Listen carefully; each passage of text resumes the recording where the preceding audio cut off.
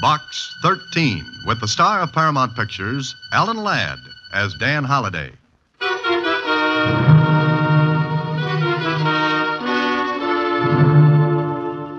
Box 13, care of Star Times.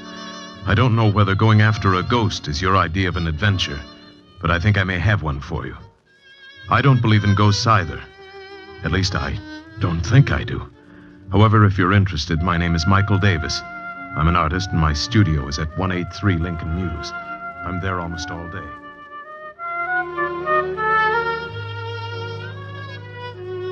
Is at 183 Lincoln Mews. I'm there almost all day and any day. So if you'll drop around, this may be interesting. Michael Davis. So Mr. Michael Davis didn't believe in ghosts.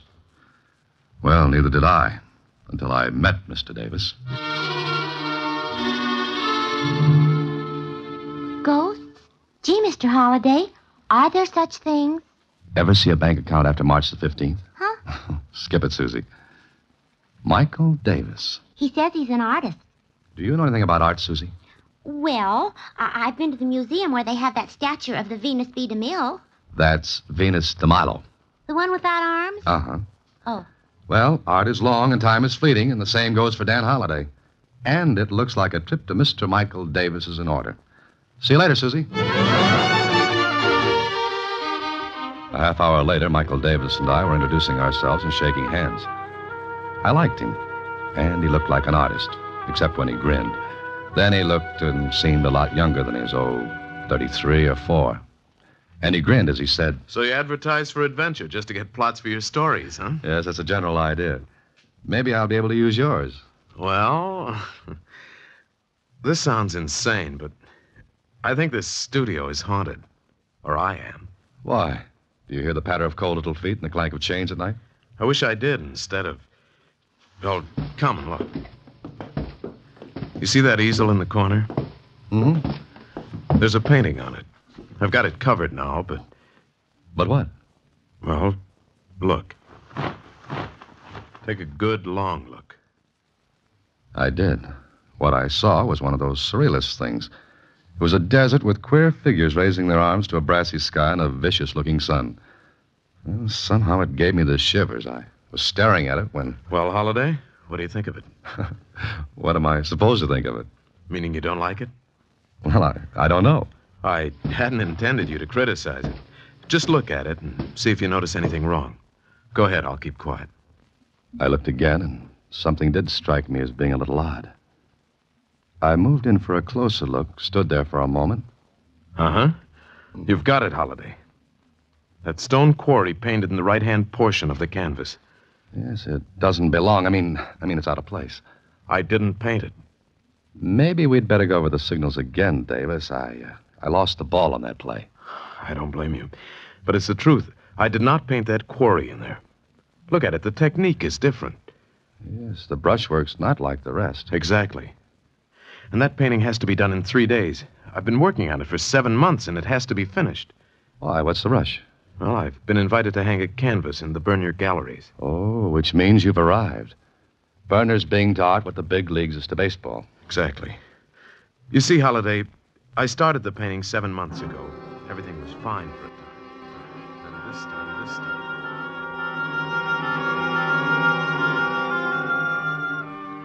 What Davis told me was this. He'd finish work in the evening, cover the painting, and turn in. Then in the morning, when he'd take the cover off the canvas, the quarry would be painted in. It happened 6 times. The last time was the night before he wrote his letter to Box 13. He was sure no one had entered his studio during the night. He'd locked his windows and doors, but still it happened. It's driving me crazy. I've lain awake at night trying to catch the person responsible, but nothing doing. He never shows up when I'm waiting for him. Have you told the police? Oh, sure. They thought I was just 2 steps ahead of the man in the white coat. Huh. You're sure you've locked up every night? Look at the door. New locks, 2 of them. Even the window fasteners are brand new. Those are the only entrances? And exits. No, Holliday. No one comes in through the doors or windows. I'll swear to it. But someone has to, Davis. Unless I am leaving the rails. No, I don't think so. Thanks. Even my best friends won't tell me that. Well, Marco, darling, I brought dinner. Oh, Come on in, Betty. here, Mike. Here, take some of these packages. Here. Betty, this is Dan Holliday. Dan, this is my fiancée, Betty Harper. Hello, Dan. And my name is Betty. Well, thanks. I'll use it. Mike, darling, I've invited Kit and Ann for dinner. Is that all right? Sure.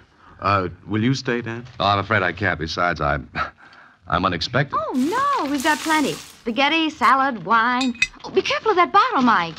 Here, let me have it. The bag's bursting. Please, I'm not a child. That's a matter of opinion. You will stay, won't you, Dan? Well, Oh, please do. We can talk some more about my problem. Problem? Your problem, Mike? Oh, yes. Dan's going to help about the painting. And I'm a child, huh? There goes the wine. That was clumsy, wasn't it?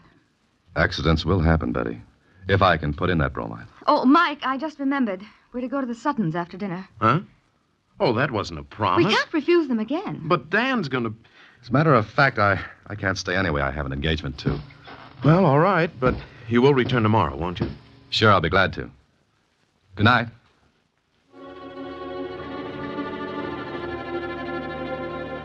Well, I like this. It looked good.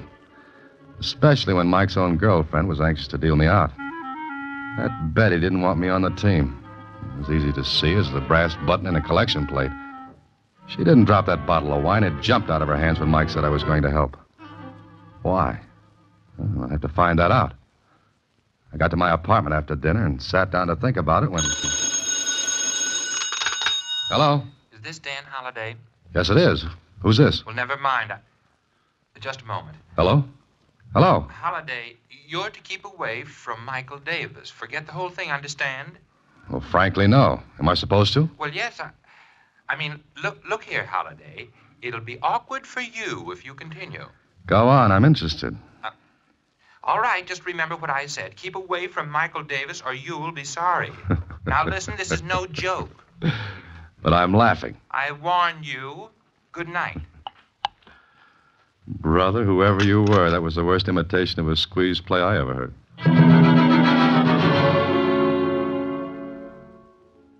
Are you kidding, Dan? No, someone called me last night, wanted me to keep away from you. Why, it must have been a joke. Does anyone want to keep this painting out of the burner galleries for some reason? I thought of that. You mean sabotage, sort of? Yeah, that's it. Well, who?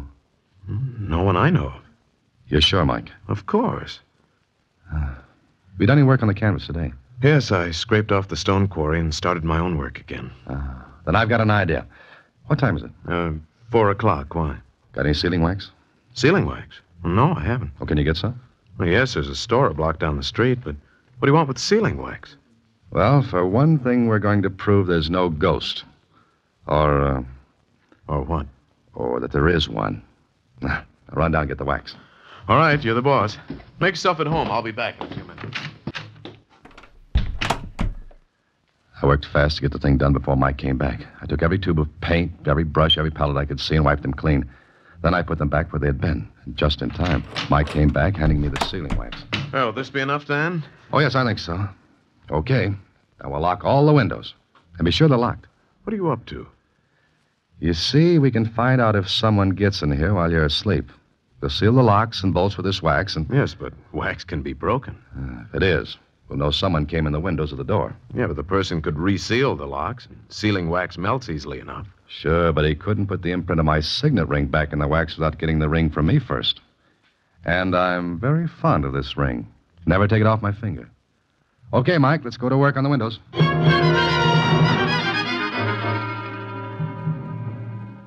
All right, that does it. Both windows sealed.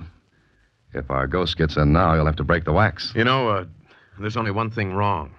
What, Mike? I won't be able to sleep tonight. Oh, well, take something. You've got to sleep because your visitor won't break in unless you do.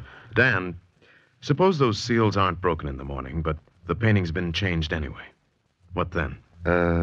We both apply for an outside cell. Now, don't do anything more on your painting, and don't touch a thing. Why not? You want me to help you, don't you? Certainly. Then ask no questions and do as I say. And tomorrow morning, we may have an answer.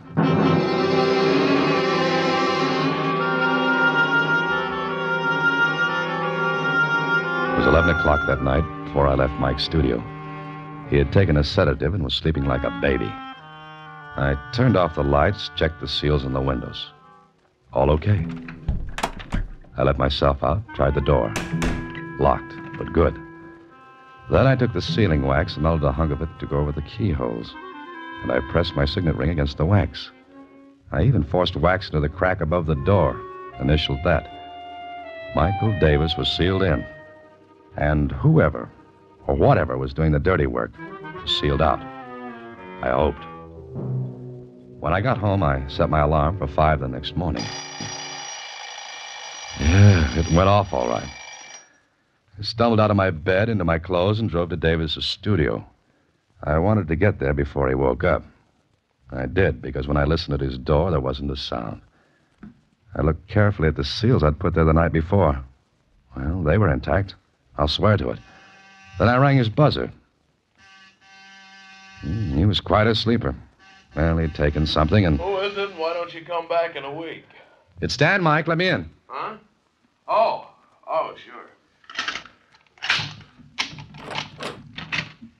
Do you always get up this early? I have a contract with the park commissioners to wake up the birds. Fine. Shouldn't happen to a vulture. Sleep all right? Oh, like a top. Disturbed at all? Nope. Okay. Let's look at the seals. You bet. Well, this one's all right.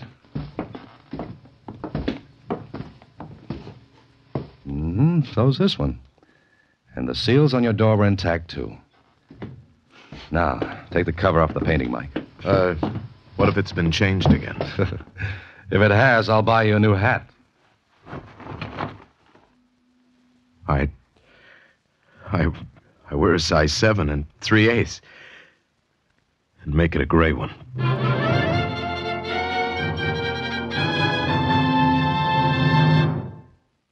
Well, the painting was changed. Davis swore he hadn't done it, and I believed him. But if he hadn't... Okay, there had to be an answer. I took all the tubes of paint, brushes, and palettes with me when I left Davis. Also the painting itself. I wouldn't tell him why. Lieutenant Kling at police headquarters was more curious. What are you doing, taking a home course in detective work? Yes, I'm on my 4th lesson. It's entitled How to Be a Nosy Cop. What's the gag, Holiday? Look, there's no gag. I just left a guy who's biting his nails so badly he was working on his elbow a few minutes ago. Kling, run fingerprint tests on those tubes and brushes and palettes. Then compare them with the prints on this glass, will you? Whose glass is it? Belongs to an artist friend of mine. I swiped it when he wasn't looking. What have you got in that big package? A body. Whose? All right, it's a painting. And you don't know anything about art. I knew an artist model once. She wasn't as bad as she was painted.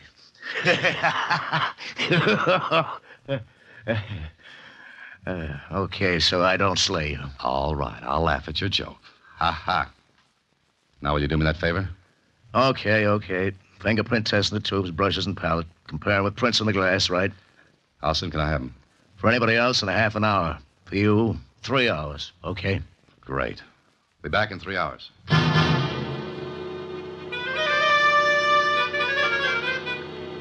After leaving Kling, I went to the Star-Times and learned the name of an art expert.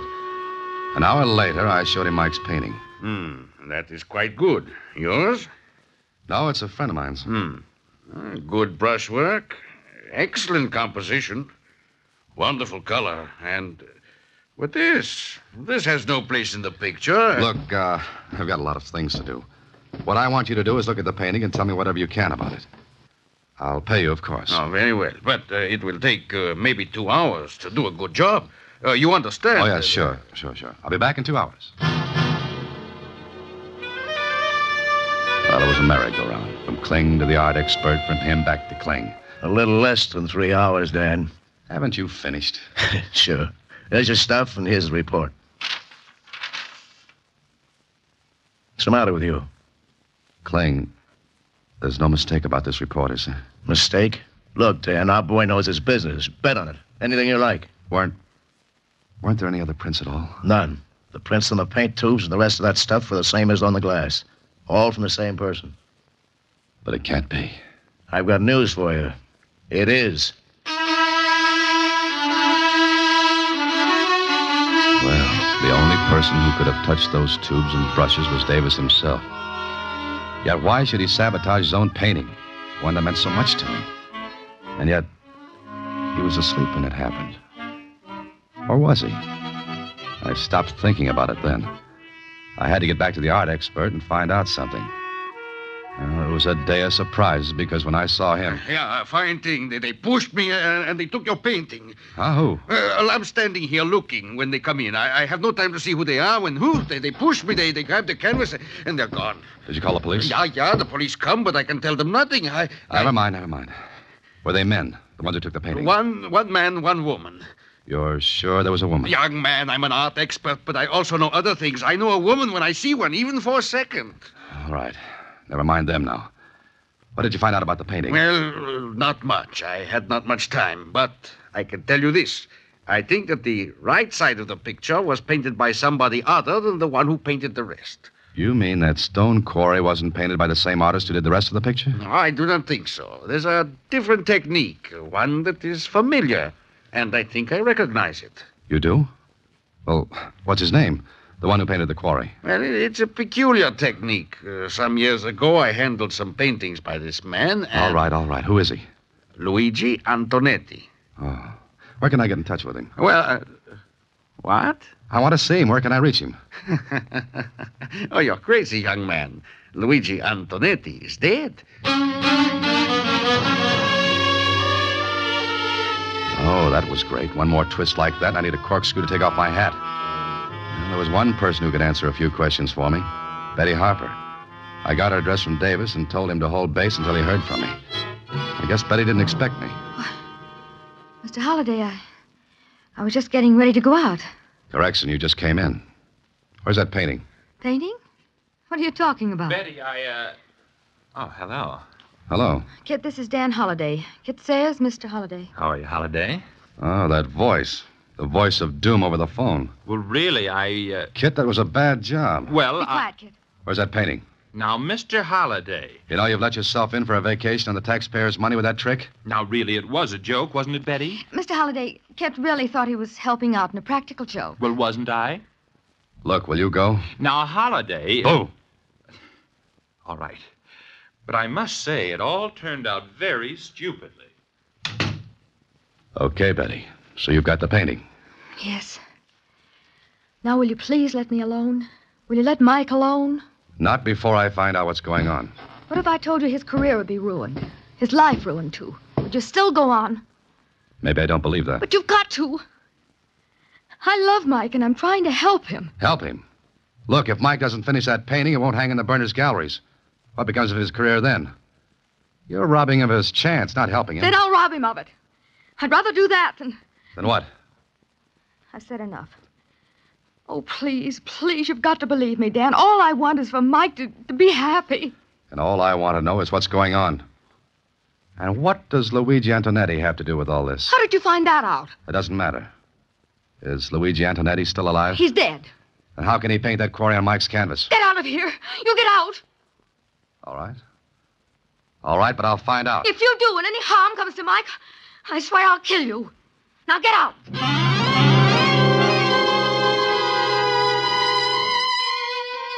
That was all from Betty. I would have bet my last penny she was doing what she was doing for Mike. But why? Why? Then I got an idea. Find out about Luigi Antonetti. I looked him up. Found out he'd lived in a small town about 250 miles away. He'd painted there. Okay, so I drove to the little town. Sure, I found out. He was dead, all right. I was even shown his grave, and when I looked at it, I wanted to reach back and chip the icicles off my spine. How could a dead man paint? There was only one answer. He couldn't. Then I learned something else. Antonetti had a pupil named Michael Davis. More questions, and finally I found an old school teacher who remembered. Michael, of course. Wonderful boy. Luigi Antonetti taught him painting. He said Michael had a brilliant career ahead of him. I see. Well, Mr. Evans, do you know what became of Michael? Well, I think he went to the city, although I haven't heard. When did he go? I believe shortly after he graduated from high school. That must be 16 years ago. Yes, it was right after his best friend was killed. His what? Yes, poor boy. He fell into the old quarry. Quarry? Stone quarry? Well, yes. It was one night after a senior party. I think, yes. Both lads, Michael and Arthur, were in love with the same girl, you see. Would her name be Betty Harper? Now, it's amazing you should know that, yes. How about this Arthur? Well, it was quite dark. Arthur, I believe, went back to get something. The bridge across the quarry must have broken. Michael was upset for days, even though Arthur was his rival for Betty. Thank you. Thank you very much, Mr. Evans. You'll excuse me, but I've got to hurry.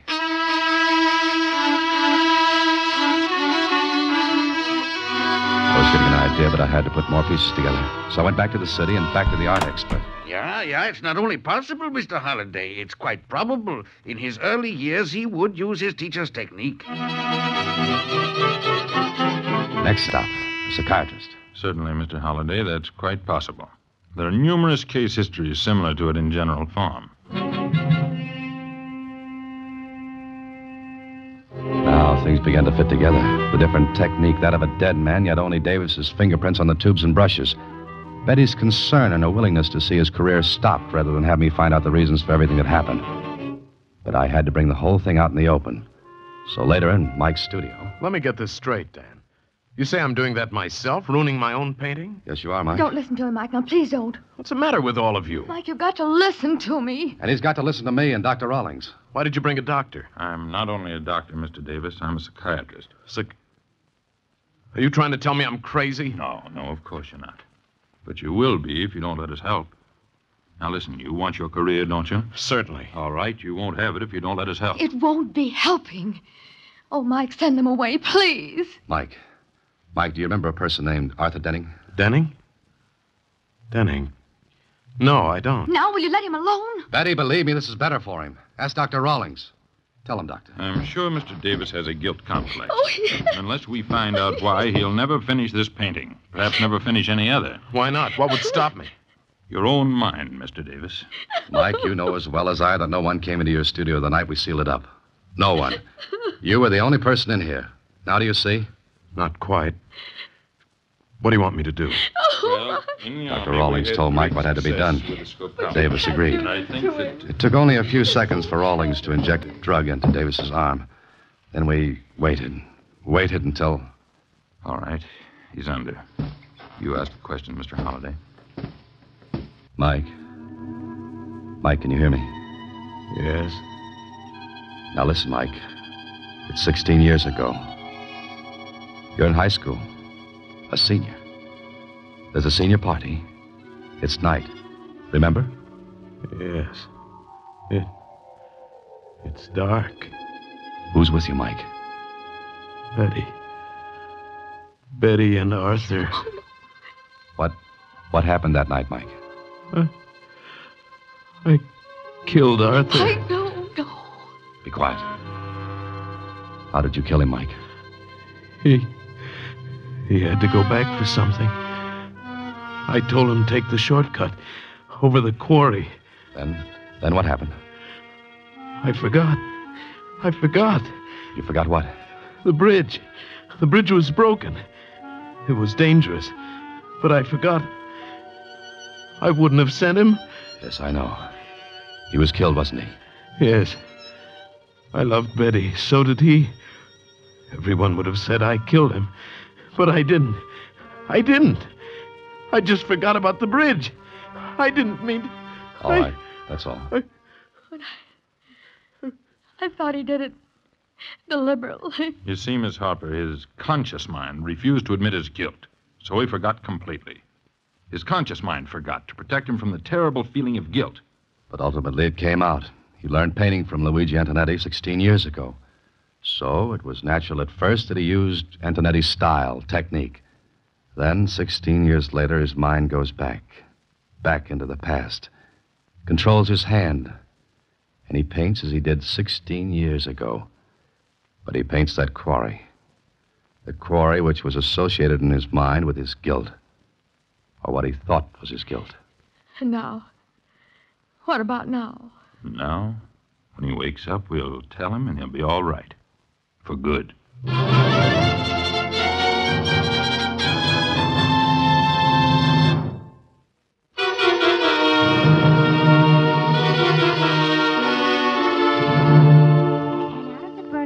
Holiday show have come several new painters of distinction. Not the least of them is Michael Davis, whose intensity of feeling and whose brilliance... That's good enough, Susie. Well, looks like he's all right, doesn't it? Gee, isn't the human mind wonderful? Well, that depends on which way you look at it. Uh-huh. I was psychoanalyzed once. Oh? And what did you find out? We've got a lot of mail to open, Mr. Holliday. Oh. Good night, Susie. Next week, same time, Alan Ladd stars as Dan Holliday in Box 13.